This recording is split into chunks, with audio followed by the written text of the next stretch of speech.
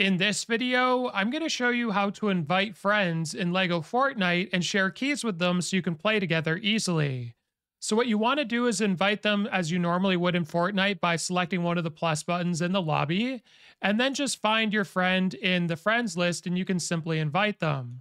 So once you've done that, what you want to do is ready up once you've selected the world that you actually want to use. So I'm going to load up the available ones now, and you can see all your different worlds. So select the one that you want to play by pressing A or X. Then what you want to do is ready up. So we'll get the other player to ready up as well. So once you're in the game, what you want to do is press up on the D-pad, and we're going to scroll over to players. And this is where you'll see your guest or your friend. So what you want to do is press A or X if you're using a controller and click on it if you're on PC. And this is going to make them a key holder for this world. Now, what this does do? Well, sharing a key with a friend in your party if you want them to play in this world on their own.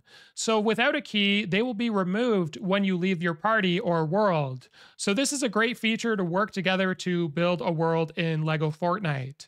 So hopefully this video was helpful. Like and subscribe, and we'll see you in the next one.